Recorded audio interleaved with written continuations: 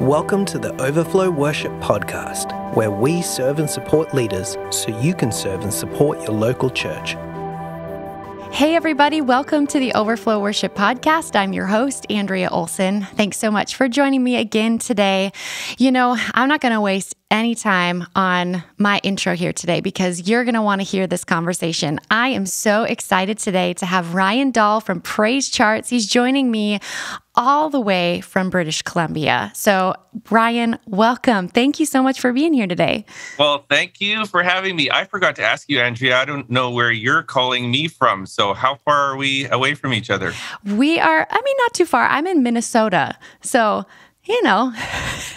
I think some people say we share the same accent, because you're kind of north in the Americas. So there you go. It's Glad true. to be here. Yeah, thank you. I was just having a conversation with some people from Atlanta the other day, and they were saying, well, your accent's not as thick as some Minnesotans, but we definitely can tell you're from up north. Yeah. I always find it funny when I go down south and someone will be like, Ryan, I just appreciate your accent so much. And I kind of find that a little humorous. So no offense to anyone that talks like that, but we all talk different. So we do. There you go. Yes, we do, for sure. Well, Ryan, I would love it if you would kick us off and just tell everybody a little bit about you and a little bit about the ministry of PraiseCharts. Sure. Well, before I go into the ministry, I think first thing, just to get it off my chest and off the table, is I became a grandpa for the first time last year, actually on April 12th. And here we are, April 7th, the next year. And my son and daughter-in-law are literally like, it's all happening. It may have happened by the time this goes live. So we're that close. Super excited. I'm telling you, there is nothing like being a grandpa because, of course, my granddaughter is like the most beautiful in the world. Yes. And has a smile that could just drop anyone to the floor. So I'm loving that part of my life. So sweet. An interesting parallel is PraiseCharts is now going into its 25th year. So when I started PraiseCharts in 1998, my second child, which is my daughter Lydia, was born in May. We started PraiseCharts in October of that year. So I basically grew PraiseCharts through the world of raising children. And in fact, a lot of how PraiseCharts is designed in its back end is an overflow of a guy who's wanting to figure out how to do life and ministry and marriage and family and not collapse, under the weight of it all. So PraiseCharts became like a beautiful vehicle over the years. I was able to explore the freedoms of working in different environments. I have worked in coffee shops, in motorhomes, in offices, in my bedroom, everywhere. It's just, I've taken it everywhere, and figured it out. So it's been fun. That's amazing. That's incredible. And what a journey it's been. I mean, I don't know, but what my perspective is from the resources you all provide and, just how it's kind of a household name in the church world of resources, which is incredible. Yeah, it's kind of surprising to me because, I don't know, I'm just like in my world, I don't know all the people that use PraiseCharts. It's a bit surprising when I go down south, especially in the deeper south and east of the States where there's a lot of churches and, Texas or Georgia or Florida or whatever. And I'm like, oh my goodness, all that stuff I'm doing up in, southeast, western Canada or northwest in Vancouver, BC is actually impacting a lot of people. It's amazing to think. So fun. Wow. Only God, right?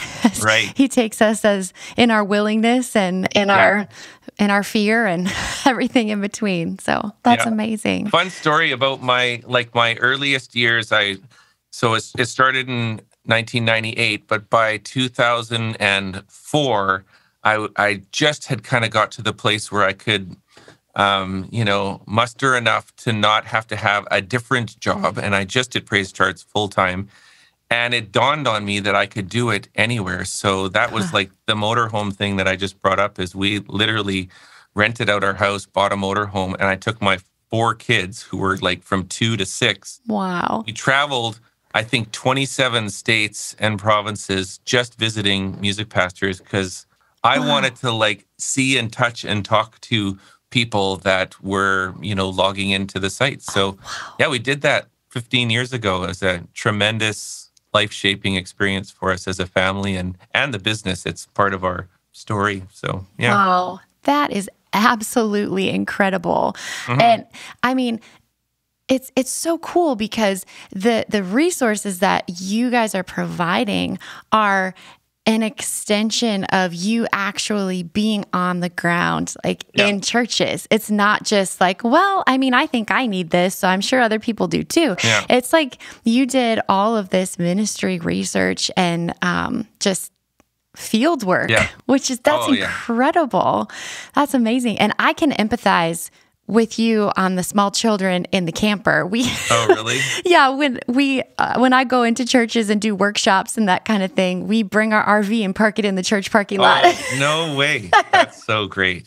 Yeah. And so we started 2.5, 3 years ago when our youngest was like 1.5. And so, it's tough having the little ones in the RV. Oh, for sure. I mean, yep, there was a lot of blankets, a lot of pillows, lots of. Oh, I have this like one memory of I'm driving the RV and I got my 4 kids in that center console and my wife on the side, and we're all sharing a Diet Coke together because it was like we just needed a little refresher. But some of those pictures, because now all my kids are grown and married. Another one's getting married this fall. Another daughter. The daughter who was born in 98 is traveling Europe right now. And my youngest son is in university. So it's like I've kind of done the journey. Now we're restarting it again with grandkids. And I like to be in a place now where I can kind of pour my heart and life into what I'm still doing at PraiseCharts, but have a little more freedom to be around, or, we go to the lake together or do some different family type things. That's all very important to me in my life in this season. So yeah, that's amazing. And what memories you made that you will treasure forever, but what memories you will make that you will treasure in the future too. Yeah. So this is amazing. I would love it if you would maybe tell everybody just a little bit about some of the things that in light of COVID, in light of the last 2 years, the things that PraiseCharts has done to maybe pivot or add new resources, or some of the things that maybe people who just hop on PraiseCharts, they grab, what they know and then hop off. Maybe they don't know that they're there. Yeah, sure.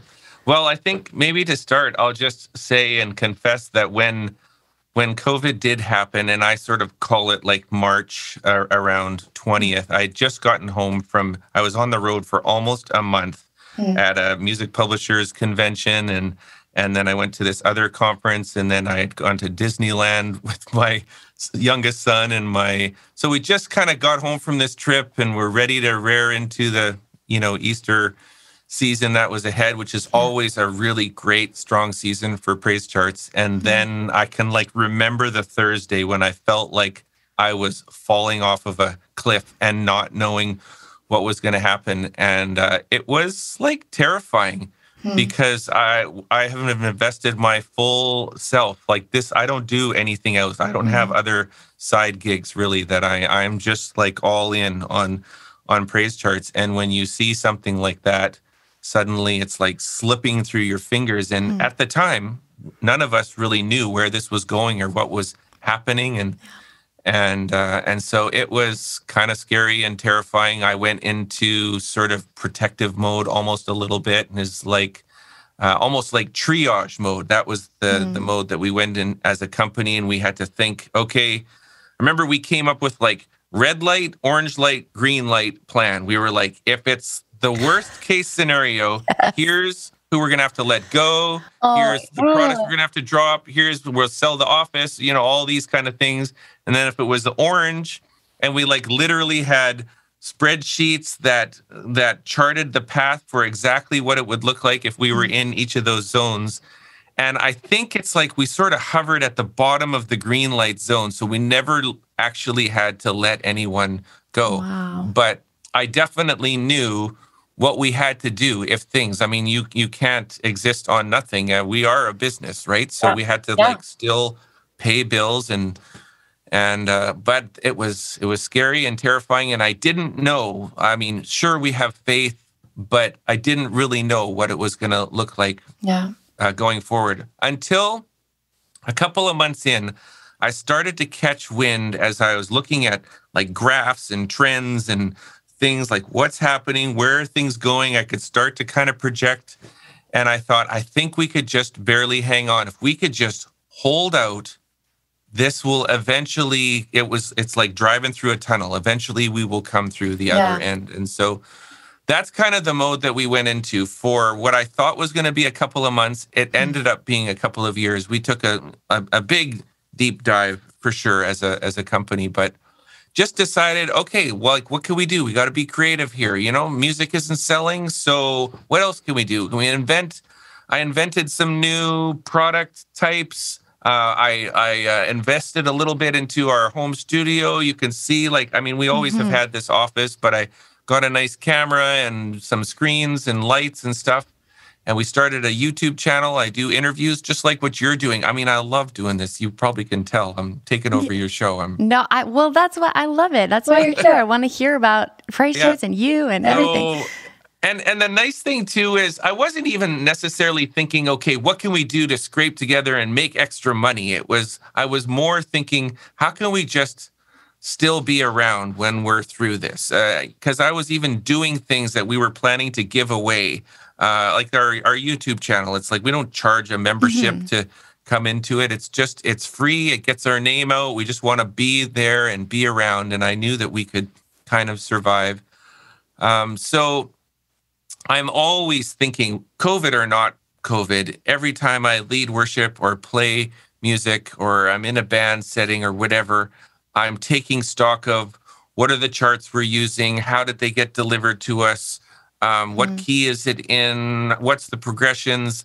How does this look? How could I make PraiseCharts make this even easier? So, I was a part of a service 6 or 8 months ago, and we had music on an iPad. And I mean, they weren't even using PraiseCharts charts, but I could tell it was like their arrangements weren't great. But somehow we made it through, and I just went home, and that week on Monday, I got to the office and I started thinking, okay, I'm going to make this a bit better. So we invented this thing called stage charts. That was one of my little creations, whereas like stage charts are just the chords only. They're not the melody, not the rhythms. It's just, I know the song. I just need to know it's a 1, 4, 6, 5 on repeat. Then it goes into a 1, 2, 7. Sometimes that's all a musician will need to cue them in and go, okay, I know the song. I just needed to remember that little thing. So I have literally personally made like 250 or 300 of all the top songs. I made these charts, and we're just giving them away for free still, even to this day. And I love that people from India or the Philippines or Russia and America and Canada can get those. They translate into any language, of course, because there's no lyrics.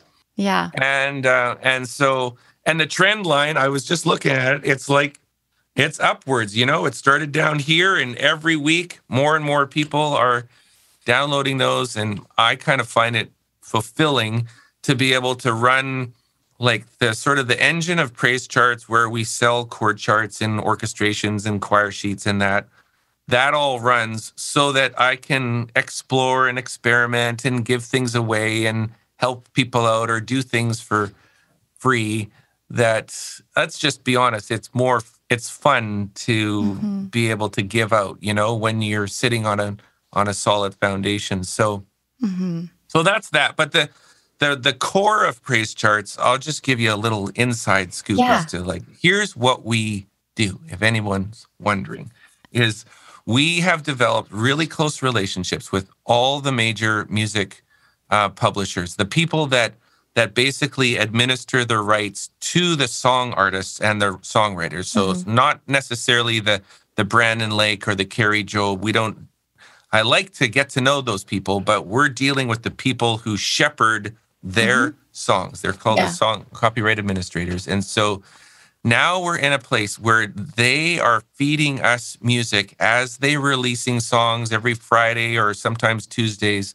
They're sending us music like the week before or 2 weeks before and letting us get an inside scoop on it. We start making charts, and usually we'll make a chord chart and we'll put it out. That's why you see in PraiseCharts, lots of songs just have a chord chart because we're kind of like testing the world to go, do people want to sing this? Do they want it?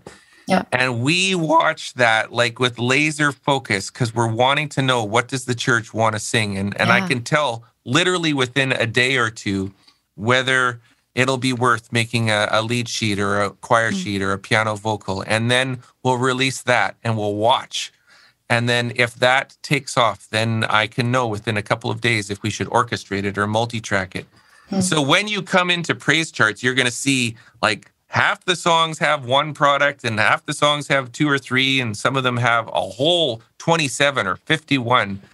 And it's just the nature of worship music. Some songs support just a massive expansion of different product offerings. So ultimately, we're trying to just fully resource the best, most widely used worship songs in the world today, and so that's what we're able to do. And it's just like a big conveyor belt, almost like songs get on the conveyor belt, they move through, and every action, like if you ever download a chord chart, that information comes back to me, compiled with 27 other people that might do the same thing.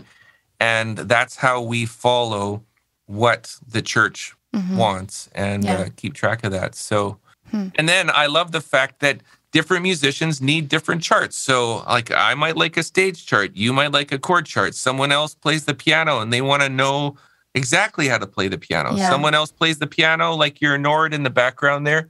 I love Nords. Yes. But they might like a lead sheet, which is like, just give me the melody and the chords. I know how to fill in the gaps. So some people are like that, right? Yeah.